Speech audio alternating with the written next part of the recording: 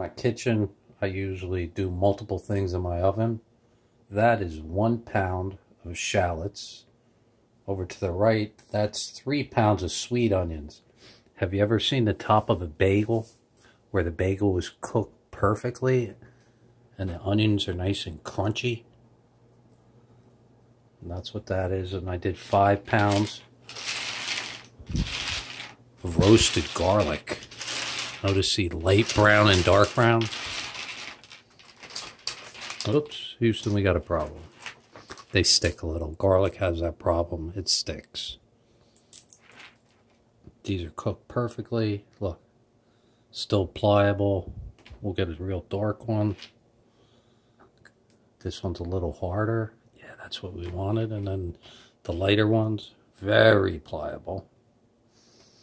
And there you go. Roasting shallots, garlic, and onion.